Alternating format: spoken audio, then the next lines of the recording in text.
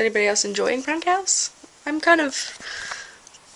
think if it was done better, like if you could see more of the cameras, I think the cameras need to be moved, because some of them aren't in great positions. But I'm actually quite enjoying watching some of the YouTubers live. I actually had Shay Carl, I clicked on a camera and Shay Carl was sat with his head facing the opposite way so I could see what's the back of his head, and then he basically turned around and was like, oh, there's a camera there, and waved at me, and I was like, ah! I know it's not at me, but I was like, ah!